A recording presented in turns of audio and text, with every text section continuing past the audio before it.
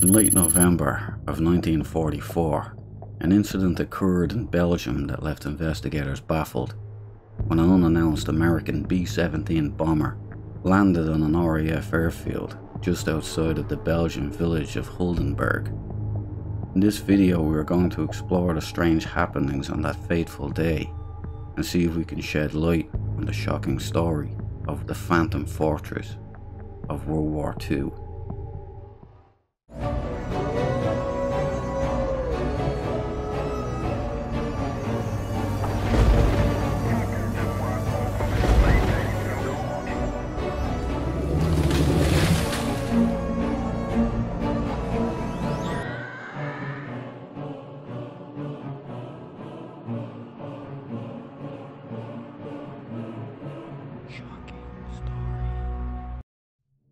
On November 21st, 1944, as World War II was entering its final stages, a strange event occurred that to this day remains unexplained.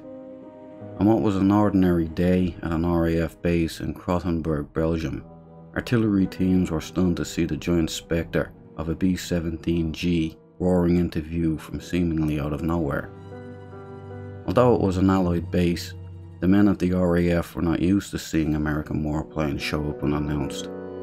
No attempt at communication had been made by the crew of the unidentified B-17 as it descended toward the runway at speed. The landing gears were down and all four engines were running loudly. From the way it was flying, it was assumed that the aircraft had been damaged in combat and was attempting to make an emergency landing. As the Flying Fortress approached, emergency teams remained on standby in anticipation of a bad crash. However, there was also a concern that it may even be a German trick, like a Trojan horse, so the entire base was placed on high alert as a precaution.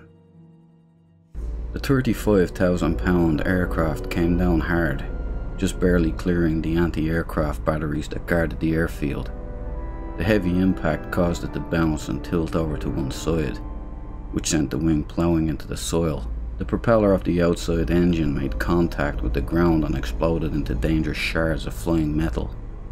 The soldiers at the base hit the deck as the B-17 fishtailed and righted itself before cruising down the runway and slowly coming to a complete stop.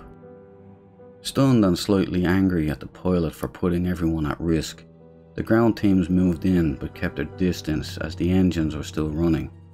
They waited patiently for the pilot to power down the engines and for the crew to exit the aeroplane. But after 15 minutes, the engines were still running, and none of the crew had even exited the plane.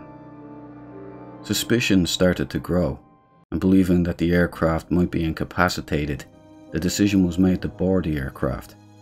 But being an RAF base, the soldiers were unfamiliar with how to gain access to the American warplane. A British Army officer by the name of Major John Crisp approached the Flying Fortress with the intent to board her. Being a soldier and not an airman, it took him a few minutes to locate the entry hatch just below the fuselage.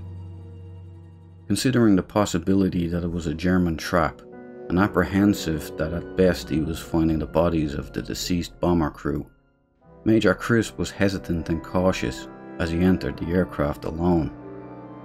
At first he noticed flight jackets cast onto the floor alongside half-eaten bars of chocolate, as if they had been discarded in a hurry. He was stunned when he found that there were actually 12 parachutes neatly stored on the rack and ready for use. Confused, Major Crisp continued on into the cramped aircraft, eventually making it all the way to the cockpit. Once again he found it empty, with no sign of the pilot or the co-pilot. Confused even more by this turn of events, Major Crisp proceeded to power down the engines and make safe the B-17.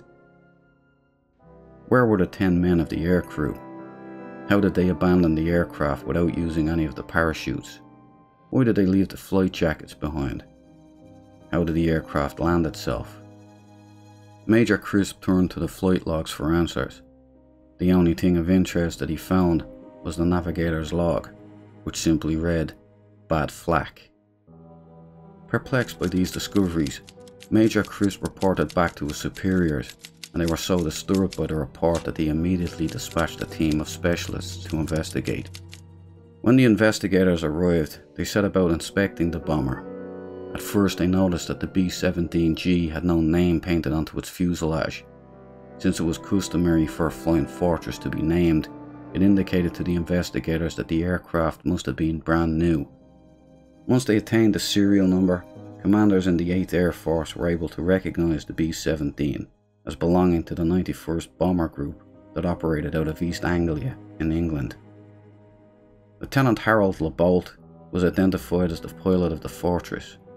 He and his crew had flown out of East Anglia on a daytime bombing mission to destroy Nazi oil refineries in Merseburg, Germany.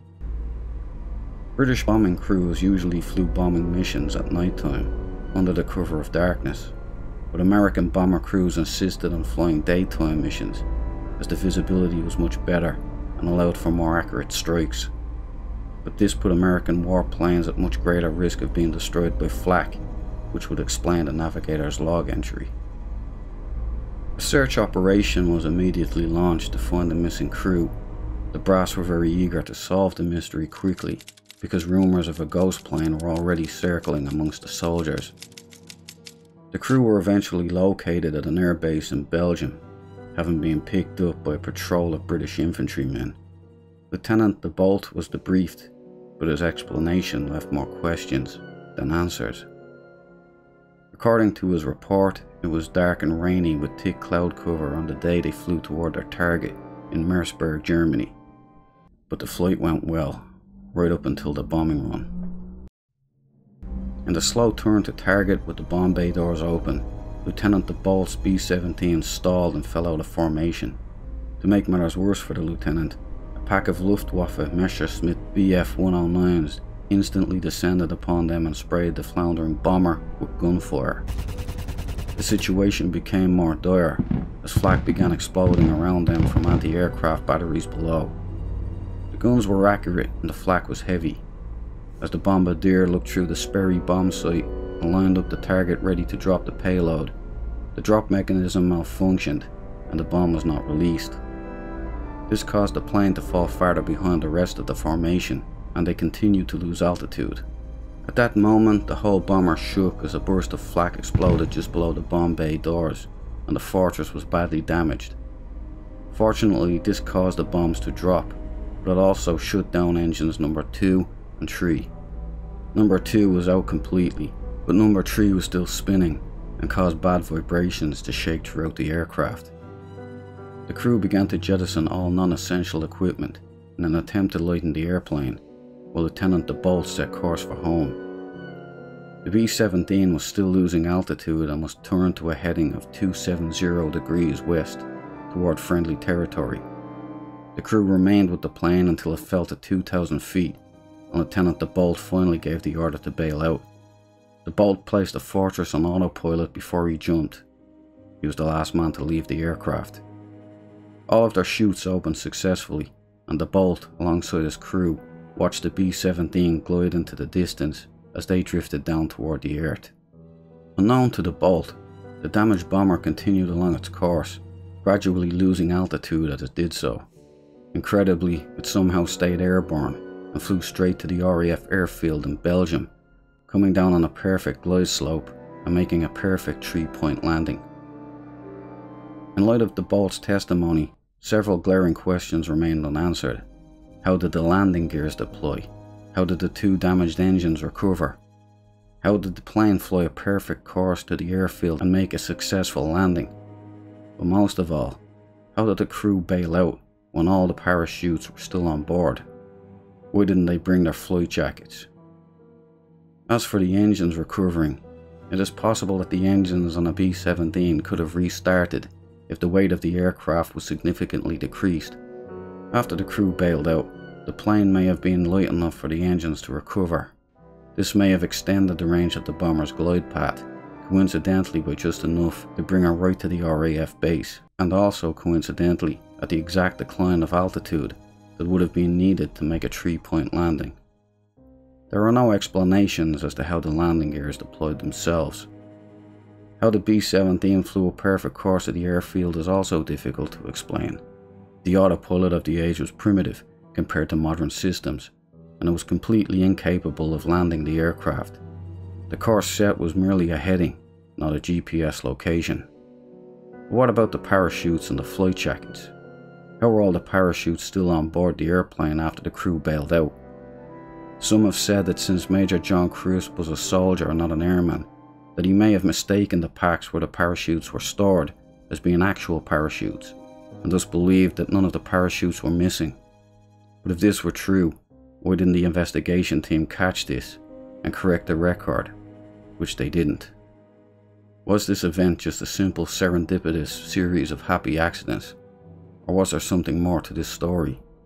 Did some unknown force land the aircraft, or was the entire thing just a bizarre coincidence? When the B-17 was examined on the field, the damage that Lieutenant DeBolt described as coming from the flak was not evident.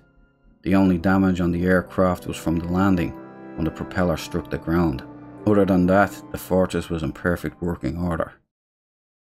So what really happened? There are several oddities involved in this incident that don't really make sense. It's not a simple case of dismissing one or two of them. There are a series of interconnected strange happenings that had to occur in perfect sequence in order to create this mystery. The bolt neither lowered the gear nor the flaps for landing, so who or what did? Not to mention that the plane went on to make a perfect 3-point landing, meaning that the rear wheels hit the ground first and then the nose. In order to achieve this, the nose of the aircraft would have to have been raised, a result common with the flaps being down. What really happened on that fateful day in November of 1944? Was it just a fluke, a once-off, or something more incredible, something paranormal? At the end of the day, it's up to you to decide which option is most believable. Did a B-17 land itself at an airbase in Belgium after being abandoned by the crew? Or did something else happen? Something so unusual that it was brushed under the carpet by a leadership that just didn't want to delve into it. In the end, this tale of the phantom plane will remain unanswered, just another foil in a stack of shocking stories that hint at a reality that isn't quite what it seems to be, a tantalizing taste of possibility that may in fact be just a peek behind the curtain that, if ever fully understood, would change the course of our existence forever.